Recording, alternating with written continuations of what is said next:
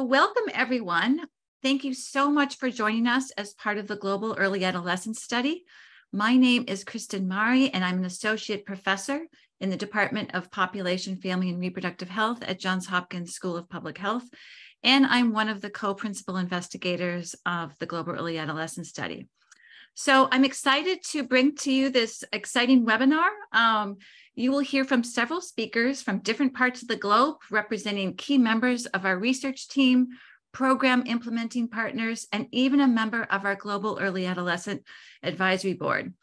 So these speakers will include Jen Gayles from Save the Children. We have Ray from Rutgers, Indonesia, Ifta from Gadjah Mada University, Kara Hunterson from Johns Hopkins, and Tisu, who is our Global Youth Advisory Board member from the Environmental Concerned Youth Association. And that will be followed by Rebecca Lundgren from University of California at San Diego, and she will be leading our Q&A. So just a few housekeeping items for this webinar. For efficiency, we're going to ask you that if you have any questions, to just write them in the Q&A, and then at the end, when we have the discussion, we will answer your questions in the order they we received. We do have some members of our team who are in this webinar, and they may be also able to address some of them as we go along, but we do have some time at the end to hopefully go through most of your questions. So this webinar is a presentation of the results among different gender transformative interventions that were evaluated as part of our study and are now incorporated into a special supplement for the Journal of Adolescent Health. And this was launched in June 15th as an early launch, but the official launch is going to be July 15th. So I will wait, Trevor, for you to share your slides, and then we can begin. Okay, next. So before we go through some of these results that are related to the supplement, I just wanted to spend a few minutes just talking about who we are as the Global Early Adolescence Study. So this study is really a global network of research and program partners, and we have the overarching goal to build knowledge, advocate, and intervene to promote gender equality and positive health over the life course. So within that goal, we have two primary aims. And the first one is a longitudinal, which is about to understand how gender as a social system informs health and well-being across the adolescent years, and how this process really unfolds in different socio-cultural contexts. The second aim, which is bolded, and the focus for this webinar is really then to test how gender transformative interventions in early adolescence contribute to improving adolescent health and well-being. So next slide. So some of you may be wondering, well, why should we bother to focus on gender equality in very young adolescents, which we define as those between the ages of 10 and 14? Well, first of all, gender equality is actually a core global goal. We have SDG 5, the Sustainable and Development Goal, which is aimed at achieving gender equality by the year 2030. So if we want to do that, we really need to focus on populations across the life course. And one of those is early adolescence, which is a really critical window for gender norm formation. It's when adolescents really start reflecting and analyzing the norm messages that they're receiving. And it represents a key time where interventions can really address gender. Another reason is that gender-based violence, we know from abundance of evidence, increases in this age group. And we see this among both boys and girls. But despite all this, we have limited understanding on how adolescents actually perceive all of these rules, how they change across time, and the impact that interventions can have on even shifting and influencing their gender attitudes and beliefs. So this then segues to our supplement. And here it is right here. And the assumption behind this supplement was, while we know there's been a lot already published on the impact of gender stereotypes and norms of health over the life course, especially among adults, we knew really far less among younger adolescents. And so we wanted to use this as an opportunity to know how best to intervene at this time, and whether intervening allows us then to see shifts in equitable gender norms for improving sexual and reproductive health outcomes. So the key questions behind this that we'd like you all to kind of use as a basis for these presentations is, well, first of all, we were interested in understanding what outcomes were more likely to be impacted by gender transformative interventions. And did this vary by site, population, and program? What implementation factors mattered most, and how did these vary by site? And then what are the key learnings and best practices that have relevance for other gender transformative interventions, again, outside of this study? So with that, I am going to hand it off to Jen, who's going to share with you the intervention results on Growing Up Great. So Jen, over to you. Thank you, Kristin. I'm so pleased to be here today to present Growing Up Great on behalf of our team. And I want to acknowledge the leadership of my many colleagues at Save the Children DRC and our 8 local partner organizations who oversaw implementation of the intervention, as well as the Center for Gender Equity and Health at UCSD, who supported overall learning and scale-up efforts as the prime for the project. Next slide. I'll start with a quick overview of Growing Up Great. It is a multi-level gender-transformative sexual and reproductive health program for in-school and out-of-school very young adolescents and their influencers in Kinshasa, DRC. And it draws on learning from evidence-based approaches implemented in other countries, which were adapted for the urban Kinshasa context.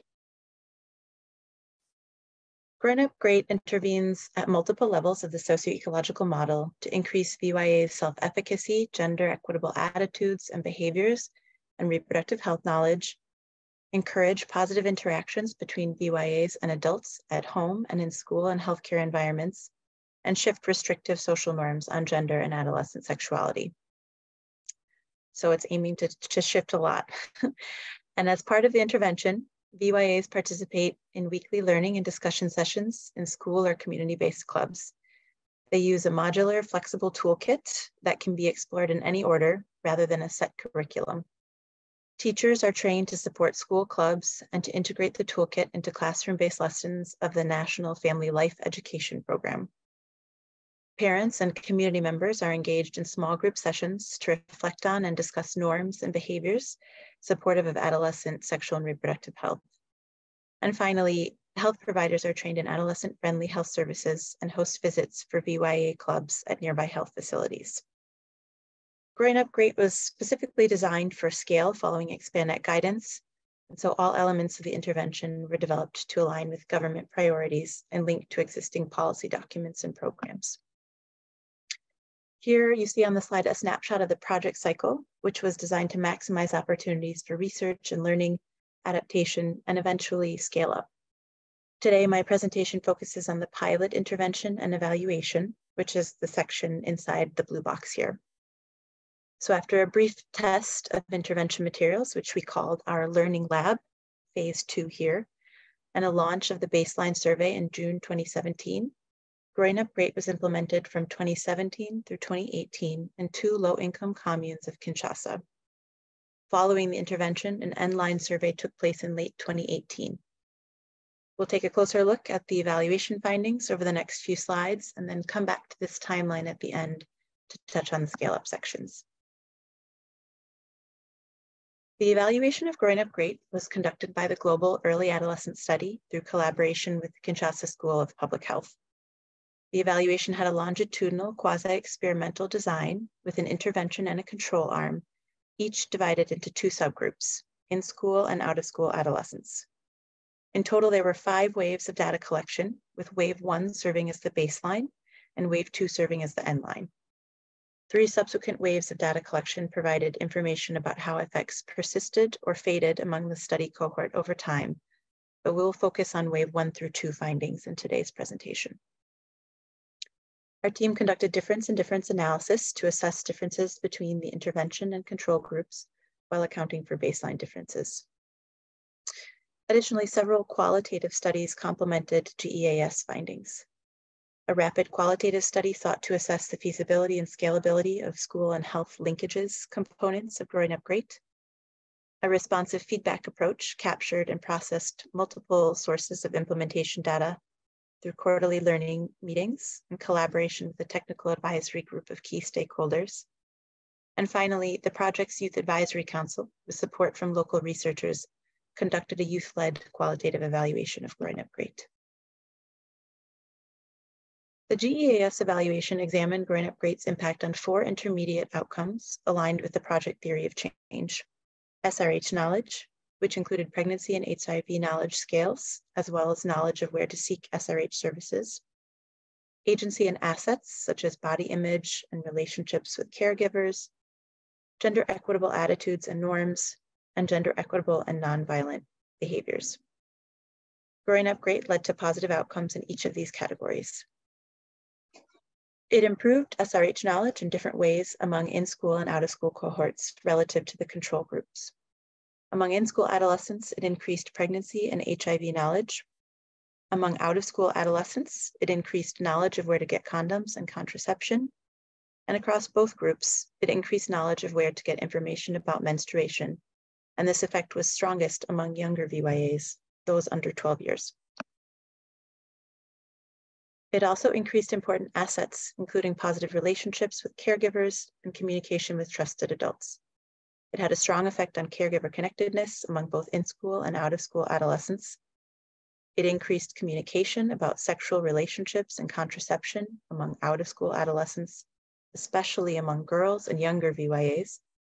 And it increased body satisfaction among out-of-school girls, though it did not have an effect on body comfort. Growing Up Great had more mixed effects on gender attitudes and norms. It increased gender equitable attitudes towards chore sharing, that is, the idea that boys and girls should both do chores, but it had no effect on other gender norm perceptions, which the GEAS uses across sites as sentinel measures of gender equality. Finally, Growing Up Great had some limited effects on gender equitable and nonviolent behaviors. It increased equal sharing of chores between boys and girls, as reported by boys, and decreased teasing and bullying, but only among out-of-school adolescents. Qualitative findings from implementation research and the youth-led evaluation provided important complementary information to help understand these impact evaluation results. The RAPID study revealed a challenging school environment, which created obstacles for school-based implementation of the intervention. It also indicated that trainings for VYA club facilitators and teachers, which were condensed with the aim of increasing the intervention's scalability, were not comprehensive enough to build mastery of participatory dialogue-based facilitation techniques. However, the youth-led evaluation nevertheless revealed many positive changes among adolescents and their caregivers, most notably improved knowledge and practice of gender equality in the household and improved parent-child communication on sensitive issues. Coming back to our timeline, the findings of our mixed methods research were a critical source of information for later phases of the project. Evaluation findings factored heavily into our scalability assessment, and qualitative findings allowed us to adjust the intervention for improved effectiveness at scale. Ultimately, we scaled up Growing Up Great from 2020 through 2023 in partnership with the DRC government, expanding into a new commune of Kinshasa and institutionalizing the program within the government. Next slide. We worked with 3 ministries to institutionalize different components of Growing Up Great. School-based components were taken up by the Ministry of Education's Family Life Education Department, with program materials integrated into in-service training, the teacher manual, and curriculum. And inspired by this approach, the Ministry of Social Affairs piloted a similar approach in remedial education centers that aim to reintegrate out-of-school children back into the formal education system. Family and community activities were integrated into the scope of community health workers, and health activities with facility-based providers were integrated into the National Adolescent Health Program's 3-year strategic plan. Growing Up Great ended earlier this year, so implementation has now fully transitioned to government and NGO actors who accompanied us throughout the project. So this is a very high-level overview of Growing Up Great's 7 years of project work, and it really is just the tip of the iceberg. We have produced a wealth of resources on Growing Up Great's design, implementation, evaluation, and scale, and all of those are available on our website, growingupgreat.org. So we welcome you to explore more on your own time. Thank you very much. And I will now hand over to my colleague, Ray. Thank you very much, Jen. Good morning, afternoon, evening, everyone. Thank you for joining us today for this webinar. My name is Ray. I'm the program manager for the Power to Youth, and I'm here to present today with my colleague from Gajah Mada University, Iftah, on our program Setara, a comprehensive sexuality education intervention for very young adolescents in Indonesia. For next slide, Setara means equal in Bahasa Indonesia, stands for Semangat Dunia Remaja or the Spirit of Adolescent World. It is a 2-year CSE module designed for students in grade 7 and 8 of junior high school, aged between 12 and 15 years old. Developed in collaboration with numerous stakeholders, and also led by Rutgers Indonesia in 2017, Setara follows the UNESCO International Technical Guidance on Sexuality Education. The module itself seeks to help adolescents to feel more comfortable with puberty, increase their self-confidence, and ultimately contribute to reducing sexual and gender-based violence, preventing unwanted pregnancies, and also early marriages. Notably, Setara incorporates a reflection on gender and power dynamics. The Setara module itself also encourages adolescents to be more aware of where to seek help if they become victims of harassment, forced or early marriages, or any other harmful practices. It also raises awareness of these issues within their surroundings, including their peers and family. Specific chapters in Setara are dedicated to discussing the referral systems in schools and communities and the services they can access that are adolescent and youth friendly.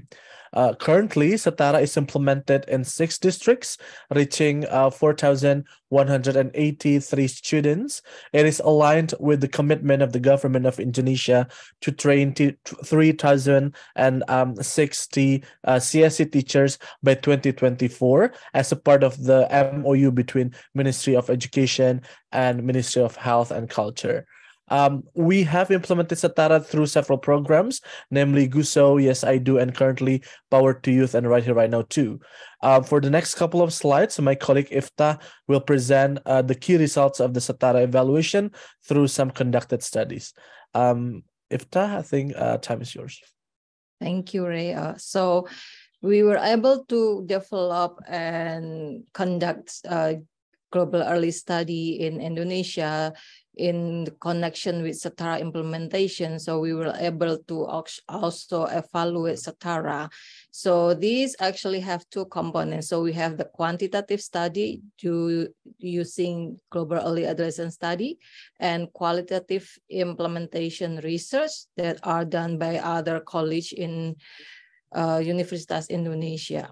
So the global early adolescent study was conducted in those 3 pilot Setara program, which has different characteristic and socio-political and cultural context, which is Bandar Lampung is more conservative, majority Islamic society, and Semarang is more moderate and probably more modern Islamic society, and Bali is, of course, we all know this is a very open international global village tourism. So we were able to get somewhat representative, but also varied background of Indonesian young people. So we include 18 schools, 9 of them are intervention Setara school, and 9 are control groups in those 3 locations, which covering about 4,500 students in 7 and 8 grades. So the mean age of the student upon entering Setara program is 12 years old.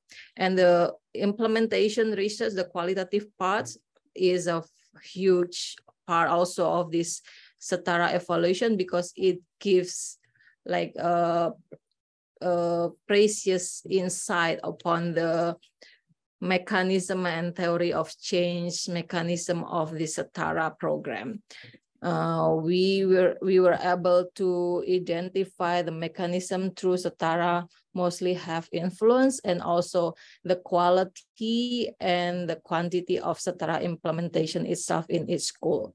So you can see here the timeline of global early adolescent study at wave 1 at the baseline before the Setara implementation, and then we've and then Rutgers implemented Setara for 2 years. After that, we were able to do wave 2 and wave 3 global early adolescent study to evaluate the short-term and long-term effect of Setara.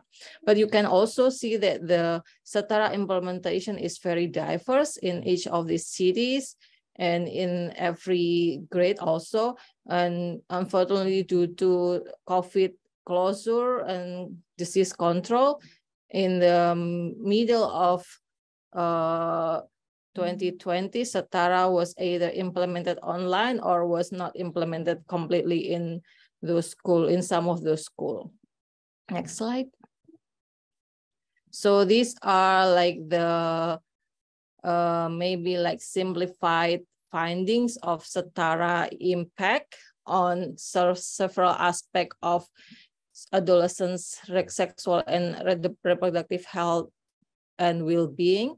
So we have several outcomes that we identify, including knowledge, attitude, and skill around sexual and reproductive health. And a big part of it is also about gender transformation.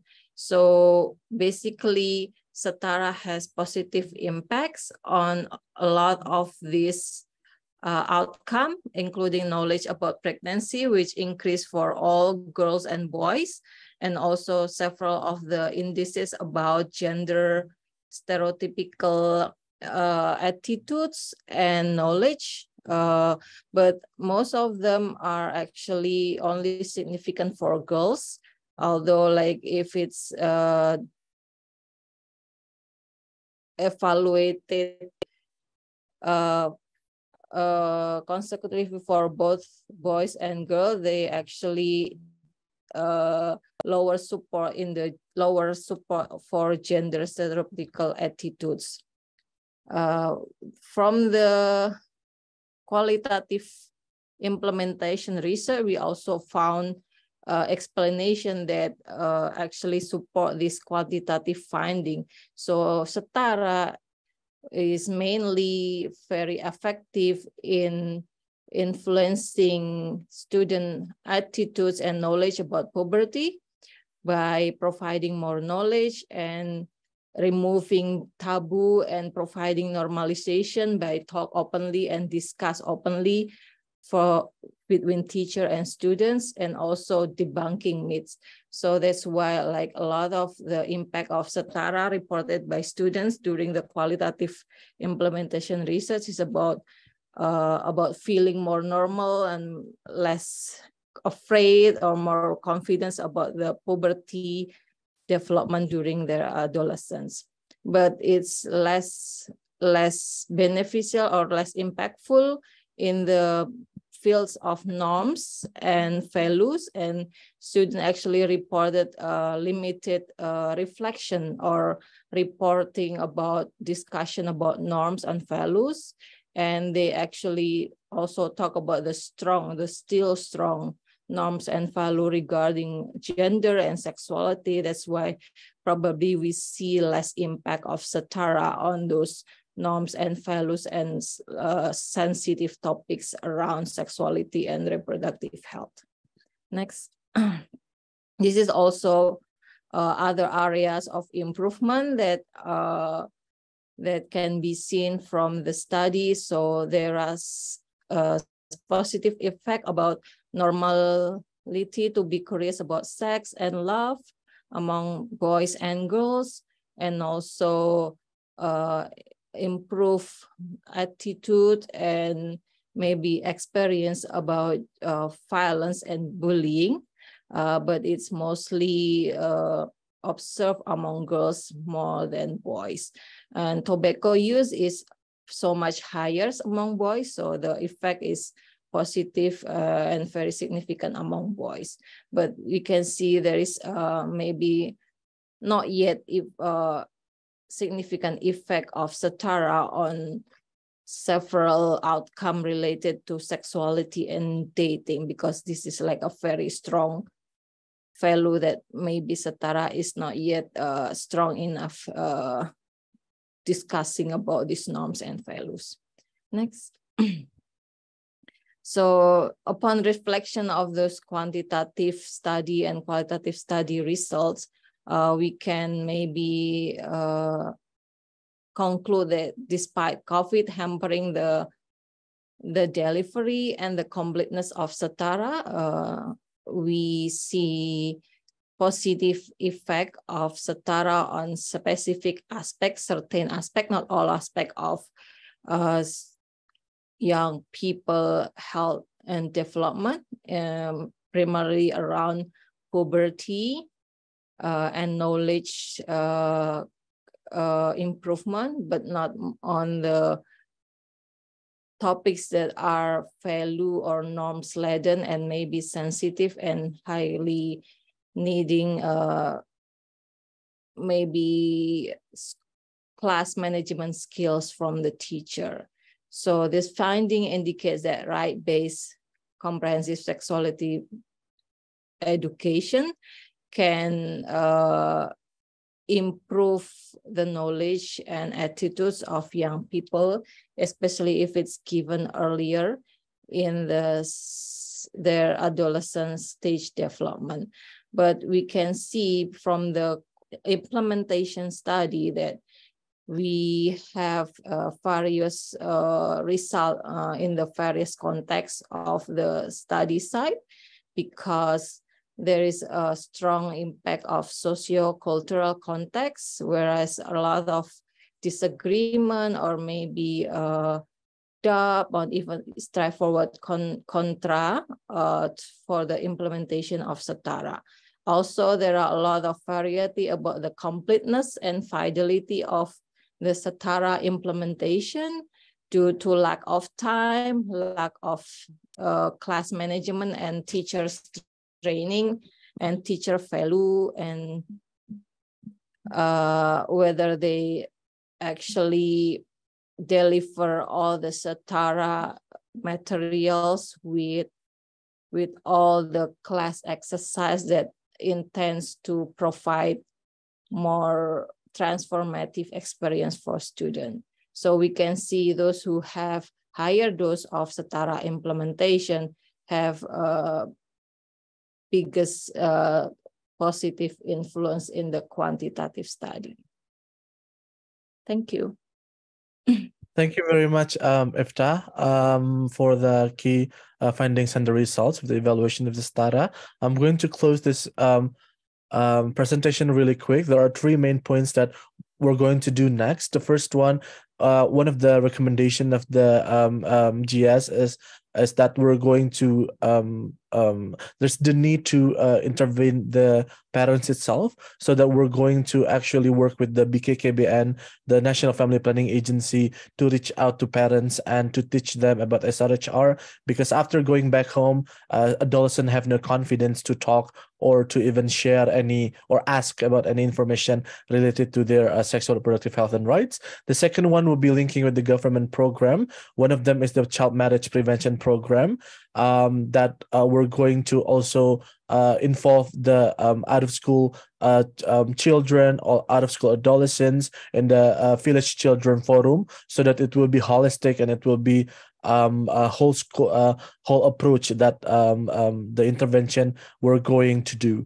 The last but not least, we also are going to scale up by digitalizing the Setara itself. We already digitalized it, and it's already available in our website as well. So any school that would like to have CSE in their a curriculum can also access the digitalized version of Setara. So all in all, we hope that by having this idea of incorporating the Setara in government program, and also link it with a prestigious program that the government has already have, like the BKKBN's BKR, the Adolescent Family Development.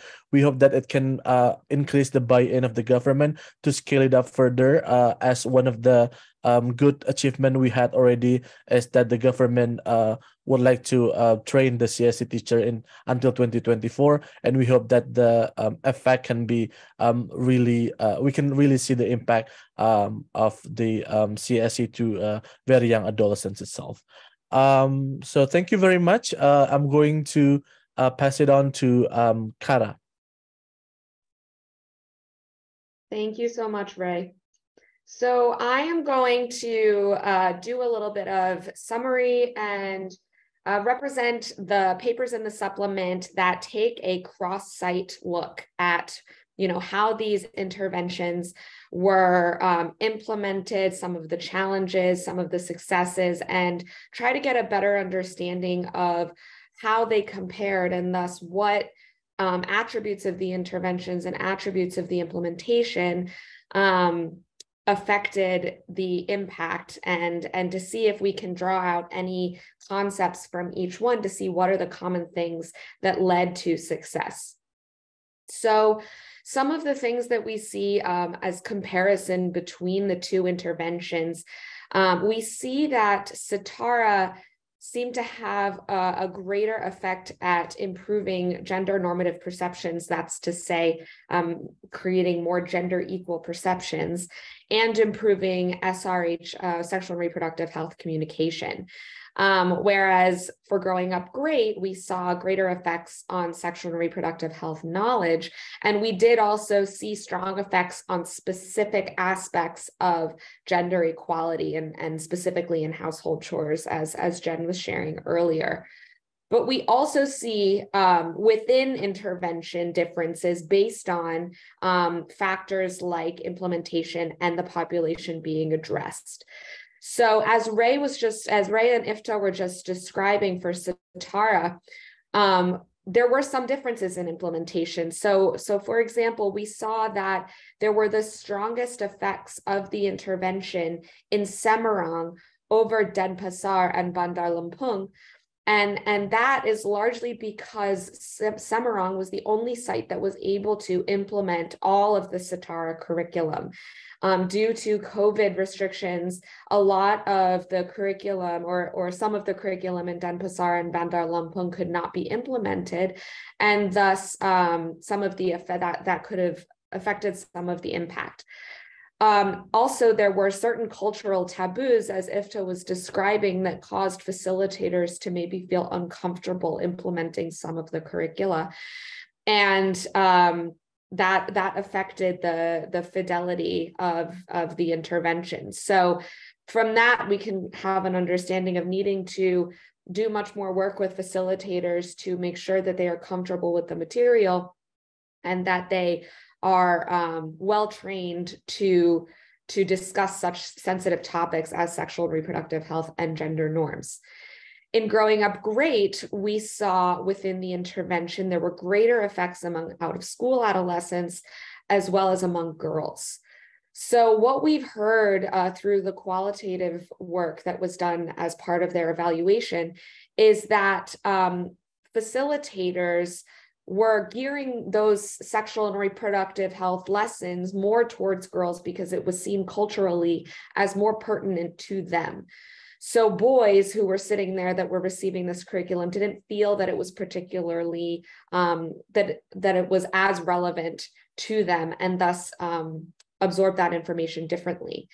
There were also limitations from the government on what content could be delivered. So the curriculum had to be adjusted according to those requirements. So it's a similar phenomenon as what happened in Setara, where there is some discomfort with this material, and that really formative work of making sure that it is culturally acceptable and doing that work to speak with parents and facilitators and teachers to make sure that curriculum can be implemented. So you'll see some of those differences in impact in the next couple of slides. So next slide, we have the results from the gender norm paper that looks at those gender normative results across sites. And as you can see, in Setara, we have a lot of, so in the blue, you see a positive effect of the intervention. That means that gender norms were decreasing or gender equality was increasing. And as I mentioned before, we see the greatest effects in Semarang for Setara. And we also see some greater effects for girls, whereas boys, in some cases, became more gender unequal. So again, we see these differences by group and differences by site being really apparent. And then in the next slide, we see these results for the sexual and reproductive health outcomes. And as I mentioned before, in Growing Up Great, we see that girls are really feeling that impact more than boys. They are having greater improvements than boys, and out of school girls as well having more progress. And there are some, as Jen mentioned, potential reasons for this, that in Growing Up Great, the out-of-school participants were working with trained facilitators, whereas the in-school participants were working with teachers that were trained in the Growing Up Great material. And then again, for Setara, we see that a lot of the effects, most of the effects for sexual and reproductive health are occurring in Semarang. But interestingly, we also see a lot of positive effect for boys. So in this case, there are definitely multiple possible reasons for this. One of them being that boys potentially had further to come in their knowledge, since girls are exposed to some sexual and reproductive health information maybe earlier, because again, it is seen as more relevant to them. But also, that when material is geared towards both girls and boys, that boys can see a positive impact and do see a positive impact. So we'll get a little bit more into the reasoning behind why these changes might be the case when Kristin goes through the theory of change. Great, thank you very much. So one of the things that we did at the very beginning when we were starting to evaluate these programs was we formed an intervention working group, which we creatively called. And this was really made up of researchers and program implementers across different gender transformative interventions. So not only Setara and Growing Up Great, which you just heard, but we also have members in our group from CRAFT, which was a trauma-informed gender transformative intervention implemented in New Orleans, Nisitu, which was a gender transformative intervention implemented in Nairobi, but had more of a financial literacy entry point, and then Very Young Adolescents 2.0, implemented or was about to be implemented if COVID did not occur in Blantyre, Malawi. And so with each of our gender transformative interventions, we thought, why don't we get together and see if it's possible to create a theory of change? So here is what we came up with. I know you cannot see it very well, so I'm going to just break it down into pieces, but you can see the different colors here. So at this top part of the model, this is the first part, you can see their interventions represented by the colors. And anytime you see a rainbow of colors, that just connotes that all of the interventions are associated with the particular outcome. So here in this slide are the long-term and short-term outcomes. I'm not going to go through all of them, but you can see that the majority of the programs were targeting sexual and reproductive health and violence, fewer on mental health and education. Among the short-term outcomes, we break that down into behavioral, interpersonal, and individual knowledge, attitudes, and self-efficacy. And again, you can see where the colors are associated with each outcome. And that, again, denotes which intervention is trying to change these outcomes. So comfort with engaging sexuality, critical consciousness, improved conflict resolution. Those are some of the more common types of outcomes that were being targeted. So next slide. So then we go to the middle part of the model, and this is where we really focus on the interventions. So with this, you can see there are three columns that I want to point out. The first one is the delivery column or the facilitation column. Then there's the content in the curriculum in the middle. And then the last yellow column is the supportive environment, or these are the partnerships and key stakeholders needed to implement the intervention. And then at the bottom row is the activities, what was actually done. And then that is followed by this mechanisms of change within each of these components. So again, I'm not going to go through all of them, but just to point out activities with some of the facilitation included supportive supervision, values clarification, training, content and curriculum. Many of them had small group discussions, educational sessions. And then in the supportive environment included parent engagement, systems integration, and community sensitization. And that then led to the mechanisms of change. now for the last part, this end, the bottom of the theory of change, this is really what we consider the foundation. And here we've highlighted and I've circled the conditions for success. And in the supplement, we spend a lot of time talking about each of these. Essentially what these are the factors that we all found in common with our implementation research that really did influence the success of the implementation of the intervention. And so again, I'm not going to go through all of them. They're in the paper, but you can see, just to give you one example, we did see with facilitation that they really needed to be comfortable with the material to be able to successfully deliver it comfortably. So that was a key thing. And also having shared values of the curriculum, which Kara already pointed out, and many others did not resonate with some of the facilitators, especially the teachers in some of the spaces. So I want to go to the next slide just because of the time. And just to kind of, we've already talked about some of these, but to point out some that weren't emphasized as much. One of the key things too about implementation and was a key factor in both Cetera and in Growing Up Great was the government approval and understanding how best to get the support to deliver these types of intervention was really important. And in some cases, even though the government allowed the intervention to be implemented, through the negotiation process, there were certain content that just could not be taught. And so knowing that ahead of time is a really important consideration as we go forward. The other thing that I just want to highlight too is that we often talk about dose and duration, which are very important. But the other thing that to consider is that in some cases, even if we had the right duration or the curriculum allotted for that, it was really hard to structure that within the school day. So that's another important factor that needs to be considered, is if it's especially going to be delivered as part of the school curriculum or within the school curriculum, knowing when and how much time could be allotted is an important thing to think about before. So I want to move on and really end with our key messages. And this is pulling from all across our intervention findings from both the impact and the implementation research. So the first is really this notion about that intervention effects on normative gender perceptions really different by program. And we could see that with especially the Growing Up Great and Cetera.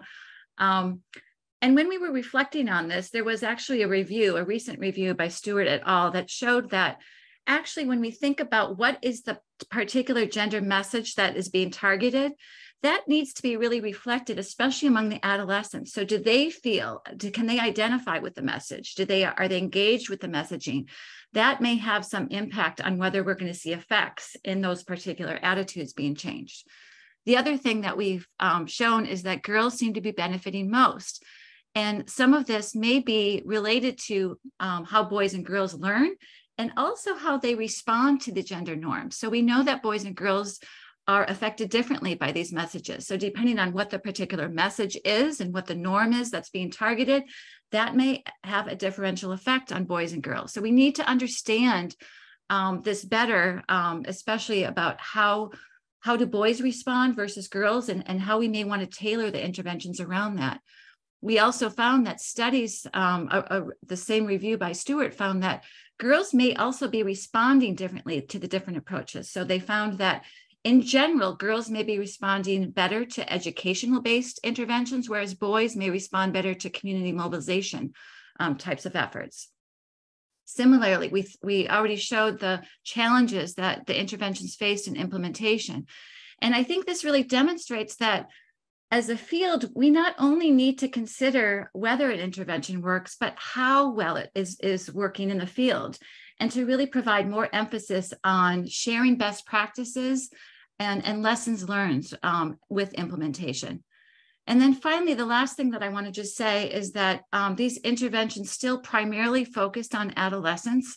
The change that was measured was primarily on adolescents, not on other key socialization agents such as parents, teachers, and in some cases, religious leaders who are also providing these norms messages to adolescents. And so if we don't also integrate them into our interventions, it's highly unlikely that we're going to see sustained change over time, especially on these gender equality norms that we're trying to work on.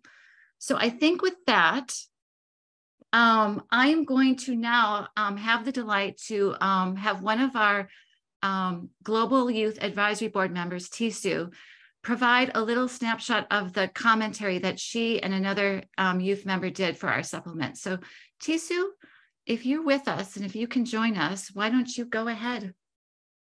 Hi, my name is Tisungani Stima, a member of Youth Advisory Board.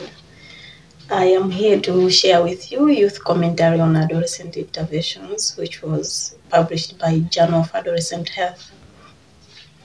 I wrote this journal with my fair friend from Indonesia, Kevin Putra, but he's not here. So I'll share with you what's in the journal. The aim of the journal was to give tips to organizations and institutions on how best they can implement adolescent programs for effective results.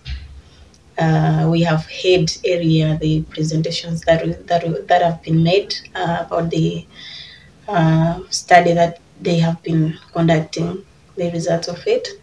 But here are the tips that organizations and institutions can employ.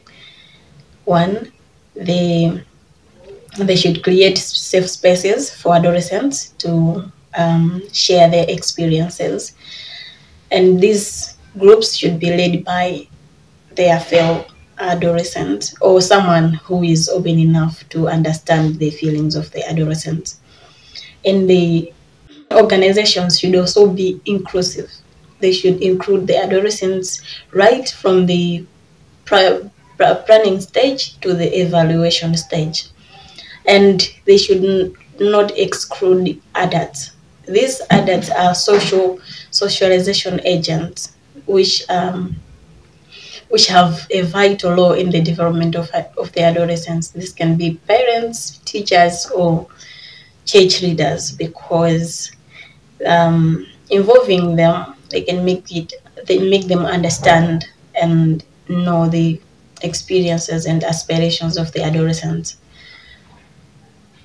Lastly, the full purpose of the journal was to encourage the organizations to engage the youth and the adolescents in all the stages and processes of their programs, because the adolescents are resources to be harnessed and not problems to be solved. Thank you so much. Why don't we jump to the Q&A, because we don't have much time left. And so I'm going to have Rebecca step in. Rebecca, welcome. Thanks, Kristin, and thanks, Tisu. We look forward to hearing your recorded remarks. So there's been some really great questions in the chat already. So let me start with a couple, and then if we have time, just either, raise your hand, or you can go off mic. So the first question I wanted to ask was very early today. There was a question about for growing up great. What was accounted for the lack of progress in some metrics, and why, or is it true that there was more effect on out-of-school adolescents? And I think you heard a little bit more about this from Kara's remarks. So I'm going to ask Kate Barker from UCSD to respond to that. Over to you, Kate. Thanks, Rebecca, and thanks everyone for joining. I think that's a really loaded question. There are a lot of different aspects to the program that we saw some change on, and some indicators that we did not see change on. For example, I think one of the interesting aspects that we've been mulling over as a project team are the normative environment and the normative indicators. So we did see change on the chore sharing, so gender equitable chore sharing between brothers and sisters in their households. And that impact lasted across waves. So the results that we have not shared today and that we're still in the process of analyzing and hoping to share out are results from Kinshasa Wave 5. So I can drop in the chat in a bit the results that we have in our report from Wave 5, but that shows the longitudinal findings of the impact of gender equitable chore sharing on growing up great among growing up great participants. What we did not see, though, are the changes in the larger gender norms. So the more there were other aspects of gender norms, for example, gender roles. So the male should be the breadwinner in a home and the female should be taking care of the children. What we think might be the reason for that is that those norms are established well before the kids enter growing up great, and that the program might not be designed specifically to test that.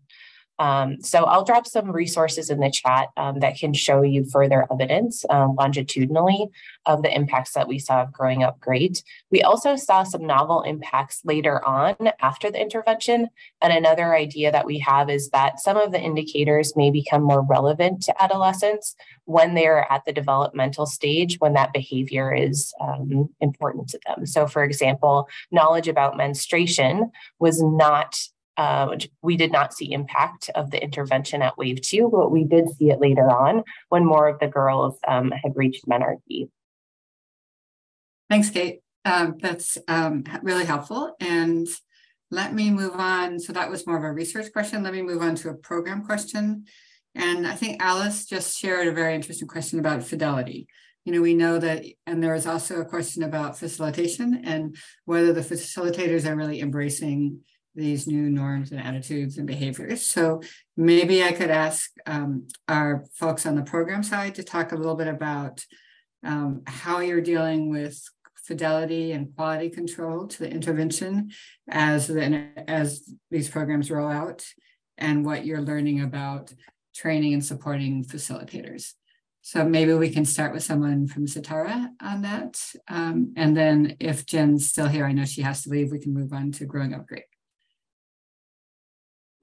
Ray, would you like to answer that, or Ishta? Yeah.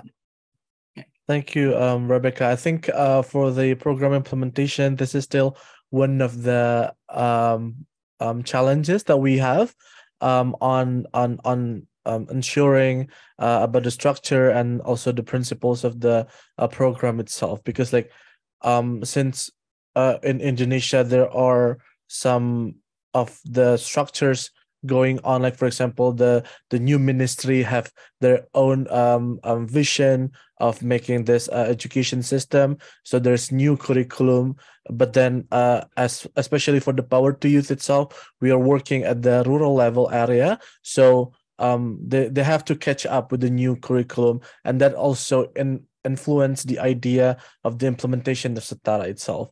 And we're still trying to see and how to best monitor the learning, the delivery of the Setara itself. But we're going to see that as well as and trying to make it in line with the implementation outside school at the community level. So we hope that the evaluation will be better in a way that all of the component that we have already talked about before. And for the facilitators itself, we're still trying to see how that the teachers one of the challenges as well on the facilitator on the teachers as well about the changing of the structure in schools. The head of the schools are having so much power, or the district of education, the education office at the district level has there so much power in changing the structures of the teachers. Somehow they are going out and going in easily. So that's one of the challenges on how we are ensuring the transfer of knowledge, and of course the sustainability of each school in delivering the Setara. I might not have the best answer to that, but we're still trying to see and to try some of the elements, some of the tools, some of the mechanism to make it more, to make a better improvement of our delivery of Setara. Yeah, thanks, Ray. I think it's an issue that everyone is struggling with quite a bit. Jen, do you have any comments you'd like to add on to the fidelity facilitation question? Sure. Yeah, I think what Ray said resonates with me. It's really challenging, and for growing up great, we had different types of facilitators for the in-school and the out-of-school components. Some of the school-led groups were peer-led, so very young adolescents were facilitating sessions with support from teachers.